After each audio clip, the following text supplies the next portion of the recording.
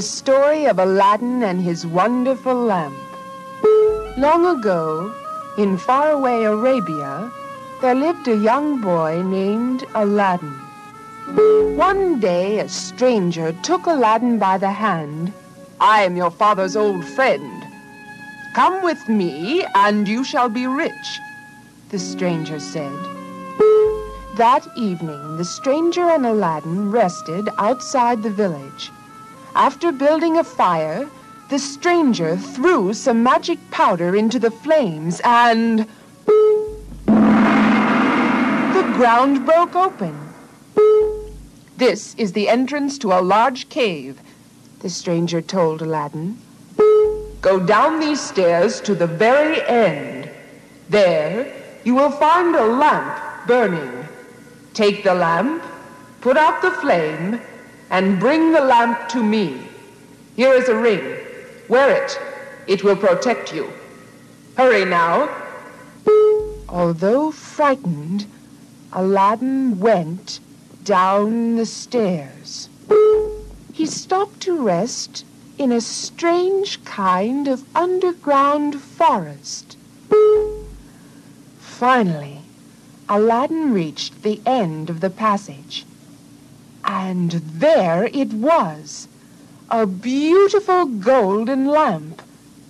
Aladdin picked it up, put out the fire, and began the long climb back up the stairs. But he did not know that the stranger was no friend of Aladdin's. Rather, he was an evil, selfish magician who wanted the lamp for himself. "Give me the lamp," growled the magician. Aladdin was determined to keep the lamp until he was safely outside the cave. The magician became angrier and angrier. Finally, the magician threw some more magic powder on a fire. The ground closed up. Aladdin and the lamp were sealed in the cave. Poor Aladdin! What was he to do now? He soon became very cold. He began to rub his hands together to keep them warm, and accidentally he rubbed the magic ring. A genie appeared. "I am the genie of the magic ring. I am your servant. Anything you want will be yours." Although frightened, Aladdin managed to stammer, "I want out of here. I just want to see the sun and the trees again." The genie blew and blew and blew. Aladdin found himself back home. He hid the lamp under his turban. Later, thinking he might sell the lamp, he carried it outside the town and began to polish it. He had barely touched the lamp when a large genie appeared. "Master, I am the genie of the lamp. I am a very powerful genie. I can do anything that you command. What do you wish?"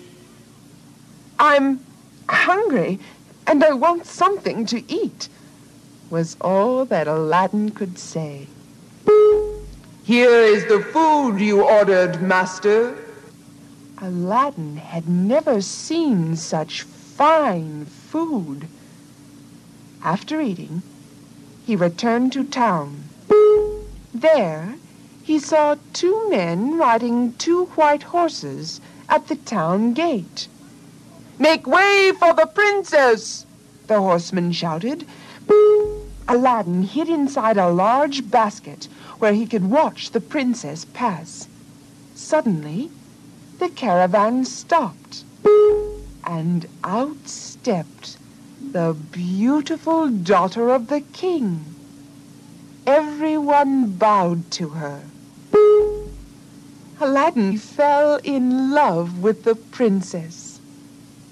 But what could he, a poor common boy do? Maybe the genie could help me. He rubbed the lamp, and the genie did appear. Oh, genie, I want so much to meet the princess, but I need some fine clothes first. I'll need some rich gifts for the king. Your wish is my command, master. It was quite a procession that Aladdin, with the help of the genie, of course, sent to the king. Handsomely dressed servants and fine white elephants carrying jewels soon arrived at the palace. Aladdin, dressed in splendid royal clothing, presented 40 trays of precious stones to the king. And, sir, Aladdin told him, there are elephants and many more jewels for you. Ask what you will, Aladdin, the king said to him, and if it be within my power, you shall have your wish. I should like to marry your daughter, sir. And so Aladdin and the princess were married. Aladdin called forth his genie by rubbing the lamp again. I must have a palace for my princess. Let me have the largest and finest palace you can produce, Aladdin commanded. The palace was a large, beautiful place with many rooms. Aladdin was very pleased with himself. But he didn't know that outside a stranger was watching. The stranger was none other than the wicked magician, and he had a plan to get the magic lamp from Aladdin. The magician's idea was to trick one of Aladdin's servants into trading the magic lamp for a bright, shiny new lamp. The trick worked, and the magician got the magic lamp. Next, he rubbed the lamp and ordered the genie to take Aladdin's wife and the palace far away. When this happened, the king was so angry at the disappearance of his daughter and the palace, he ordered that Aladdin be thrown into prison. Aladdin didn't know what to do. Then he remembered that he still had the magic ring. Quickly, he rubbed the ring, and there was the genie. I command you to get me out of here and to take me to my princess. The genie whisked Aladdin away to where the princess was. But he still didn't have his palace. What would the king say? Aladdin needed the lamp back. Aladdin found the magician was now living in a splendid palace, eating fine foods. The magician was so busy eating and drinking that he didn't see Aladdin sneaking in. Aladdin found the lamp resting on a high ledge. Taking it quickly, he rubbed it, and when the genie appeared, ordered the palace to be returned. Then Aladdin ordered the wicked magician to be sent so far away that he could never return.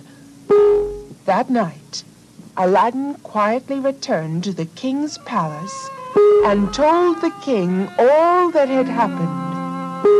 Aladdin and the princess lived happily ever after.